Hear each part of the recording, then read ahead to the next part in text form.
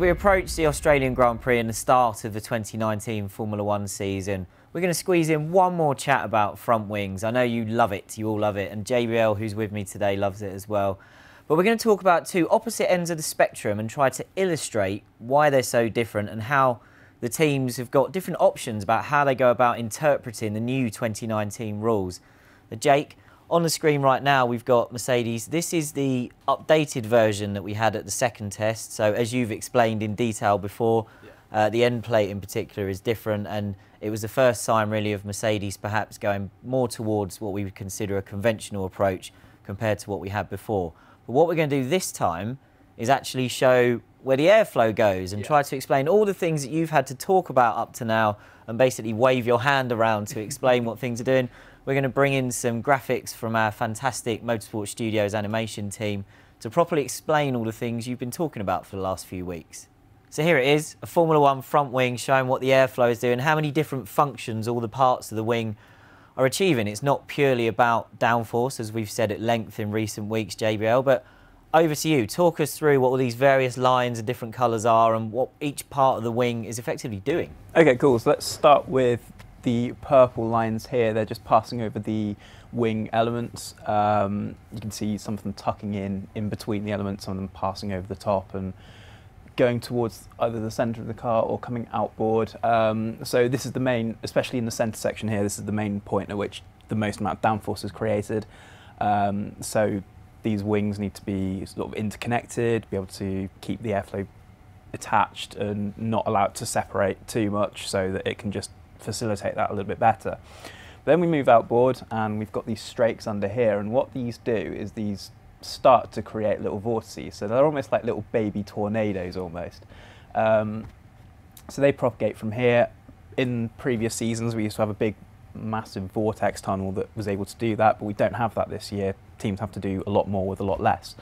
So they're trying to do that. It's just creating a sort of low pressure zone and just trying to activate this outboard section of the wing a little bit more and just bring a little bit more from it, but also uses the end plate as well to drive flow outside. And that's what you can see from the blue lines here. It's just the almost subtle outwashing of flow here. It's just slowly moving outside, and that's sort of being bound by the vortices created at this foot plate and at the top as well. So, this is what we call a tip vortex, and it's just emanating from this point here. You can see the cutout here. That's what a number of teams have done, tried to employ that cutout to bring it in a little bit earlier, and then... So what does that achieve? By having the cutout there and, like you say, bringing in that vortex earlier, what is that achieving? So that means that teams can then use the flow that's coming off of the front wing. So these purple lines here. So that sort of spills outwards and it sort of brings it out a little bit earlier.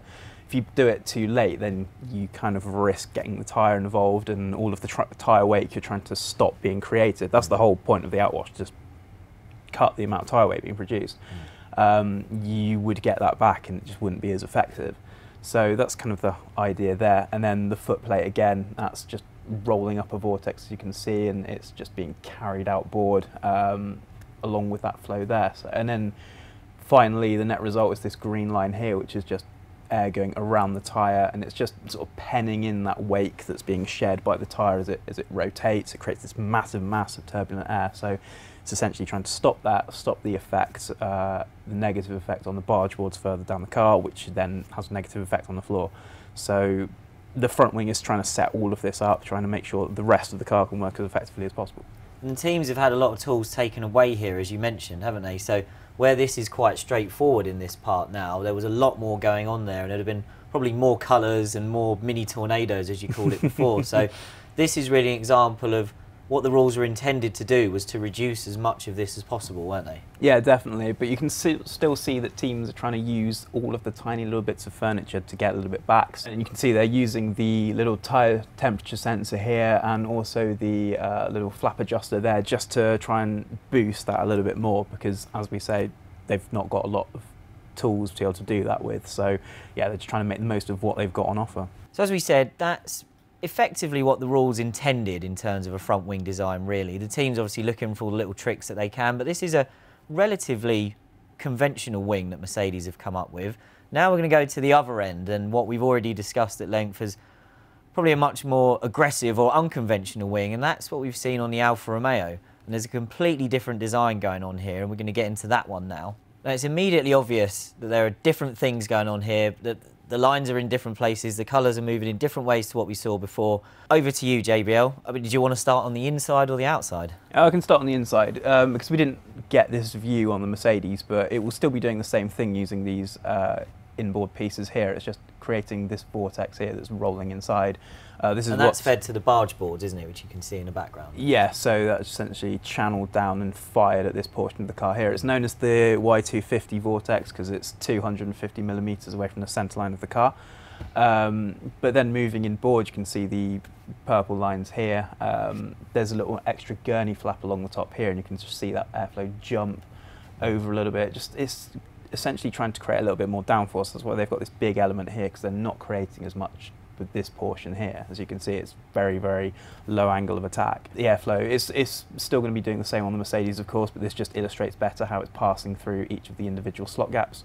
And they've given up a slot gap here, effectively, haven't they? Yeah, definitely. So what they're going to do there is risk having a little bit more airflow separation, but the net result of that is they're getting more downforce out of that portion of the wing, and then you can see the blue passing under the side of the wing here. That's the suction surface, so that's where your low pressure is, and that's what you need to be creating downforce.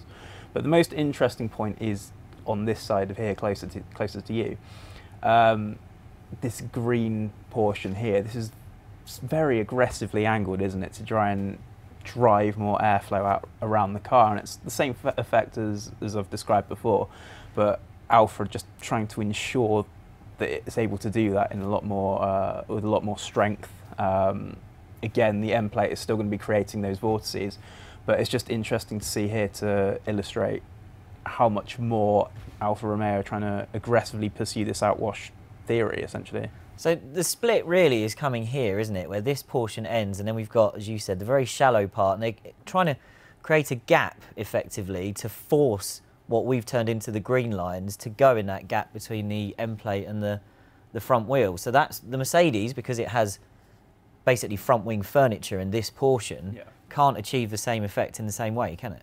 No, it's taken very different philosophies to it.